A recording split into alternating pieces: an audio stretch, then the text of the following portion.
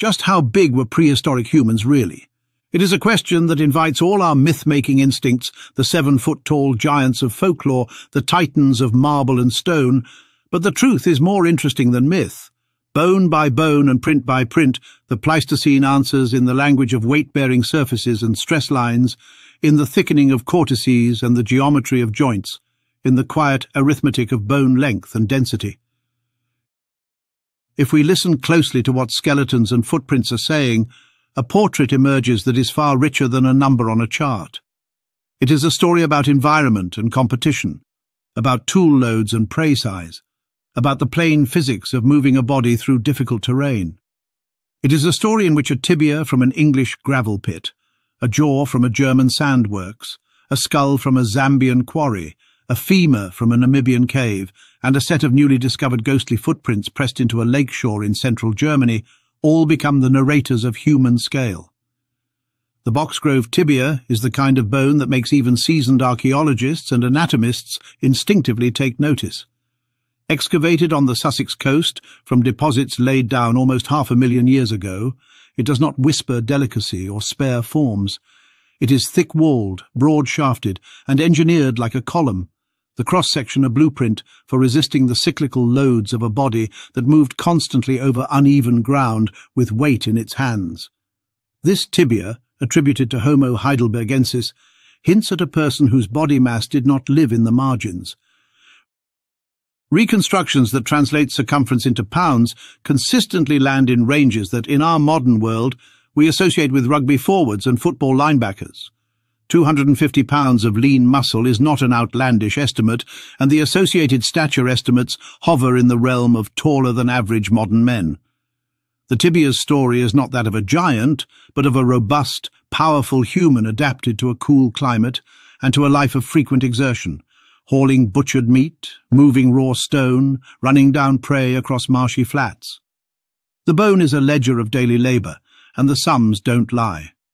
Cross the channel and run the clock backward to a cold riverine terrace near Heidelberg more than 500,000 years ago, and you meet another narrator, the Mauer mandible.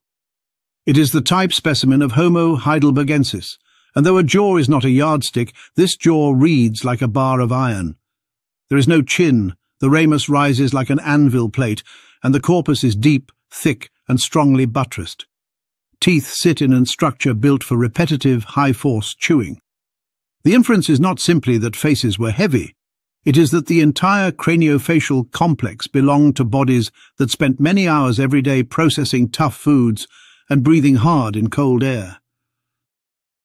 The Mauer jaw harmonizes with the Boxgrove tibia. These were people whose average would feel big to many of us today, not because they were fantastically tall, but because they were densely built and thoroughly used. Their size lived in the thickness of bone and the strength of attachments, in the stress traces where muscles anchored and pulled like guy wires against the wind. At roughly the same time period, the lakeshores of what is now central Germany preserved something even more intimate than bone: footprints. Trackways at a paleo lake margin capture the transience of movement better than any skeleton ever can.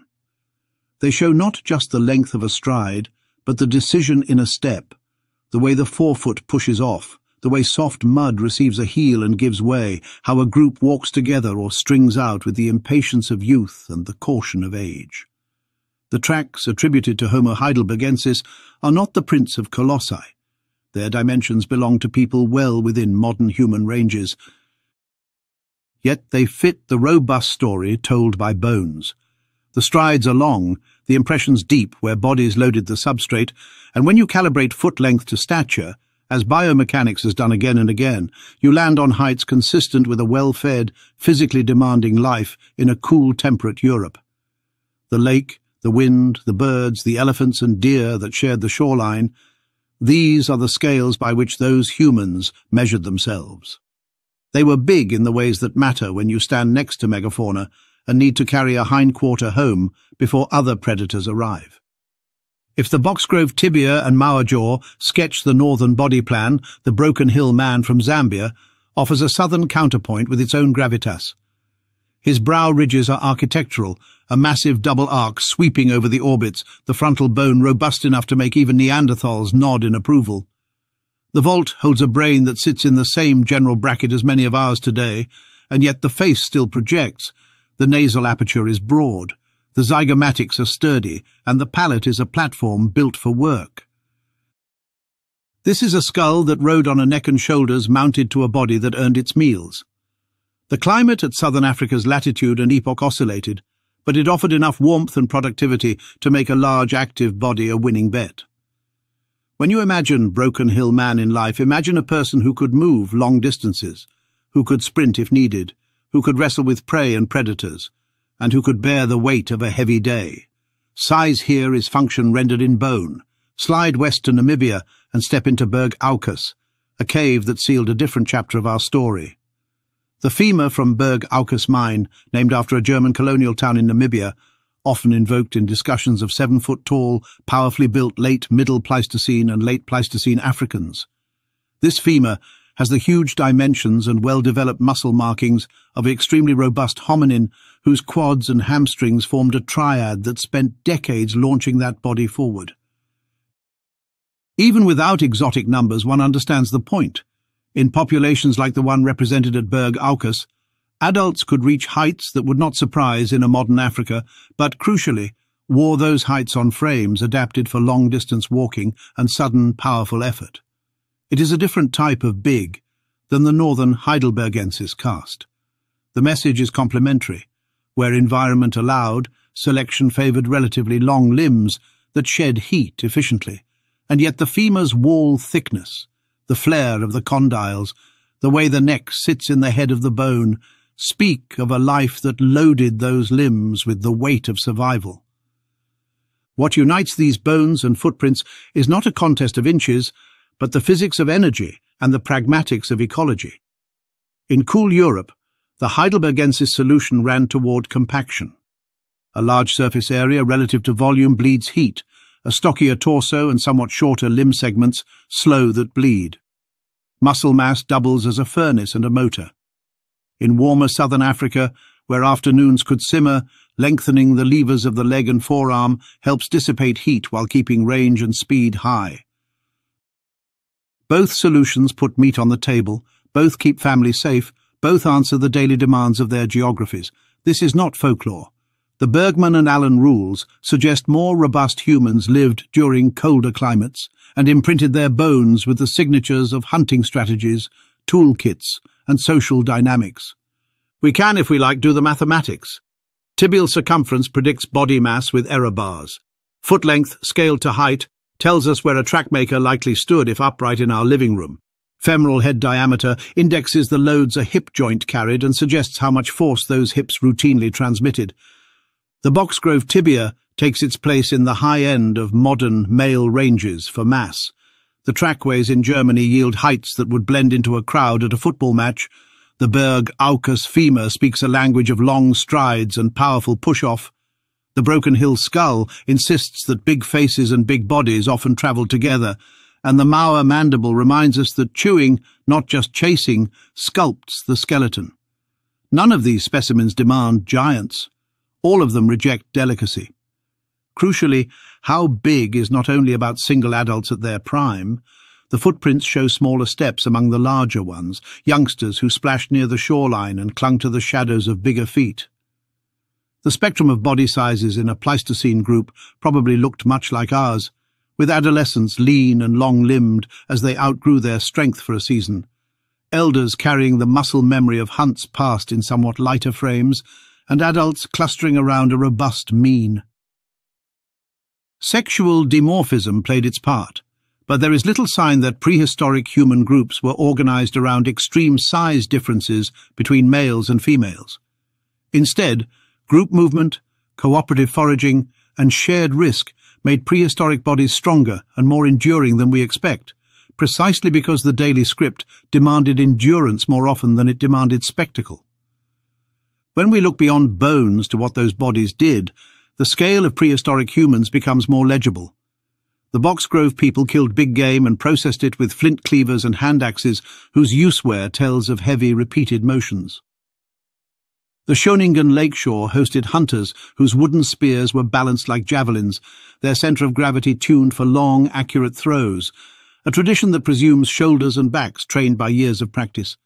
The communities represented by the Mauer jaw and Broken Hill skull lived through seasonal swings in resource availability and still grew bones that show continuous loading and repair, a testament to diets that could maintain and rebuild tissue even when the cold pressed tight.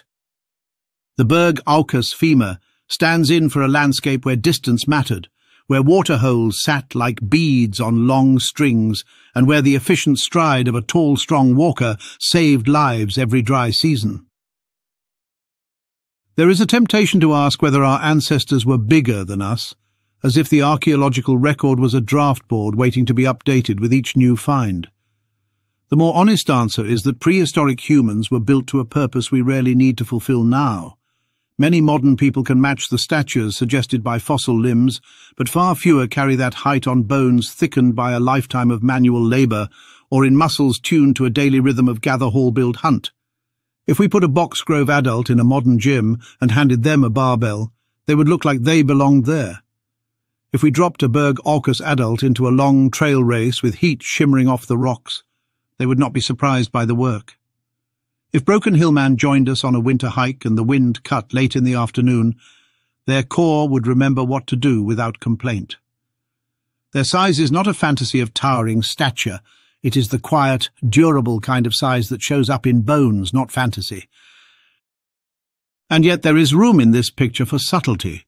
Not every heidelbergensis limb was heavy as a pillar. Not every African femur reads as a track runner's poem. Not every skull announces power in the same way. Environment mattered, but so did microecology, prey choices, tool traditions, and culture. A group that specialized in ambush and close-range thrusting might build bodies differently than a group that preferred persistence hunting in open country. A lineage that used digging sticks to harvest underground storage organs would mark its humeri differently than a lineage that spent evenings flensing hides and mornings hauling carcasses. In those differences, you see the human story of size as a conversation between genetics and behavior, one that adjustments in childhood nutrition and adolescent activity could nudge this way or that. The footprints in Germany bring us back finally to what big meant on an ordinary day. The track makers were not posing. They were not yet fossils. They were walking, perhaps with a carcass, perhaps scouting, perhaps leading children to a safe margin where they could watch the herds that would feed them in autumn. Their steps press into mud with the persuasion of weight and the calm of belonging. If we walked alongside them, if somehow we could suspend the millennia and match their stride for a few minutes, we would not feel small exactly. We would feel light. We would notice how efficiently they placed their feet, how their arms swung with the easy synchrony of people who carry heavy loads often, how their torsos stayed quiet as their hips and knees did the work. We would realize that how big is inseparable from how ready, how practiced, how at home in a world that gave nothing away for free. So the answer sits there, in the Boxgrove tibia's confident girth, in the Mauer jaw's iron bar, in the Broken Hill skull's heavy arches, in the long purposeful line of a Berg Aucus femur, and in the shallow basins of footprints cupping ancient rain. Prehistoric humans were not giants in the carnival sense. They were big in the engineering sense, big in the way bridges are big, in the way oaks are big, in the way long coastlines are big, through endurance, through strength distributed where it counts, through forms that got the job done again and again for years on end. If we measure size by what a body can do and what it can survive, then the humans who left us these bones and prints were as large as any of us could wish to be. Their stature fits inside our doorways, but their presence in the world, etched into stone and mud, still fills the room. Thank you for watching and commenting.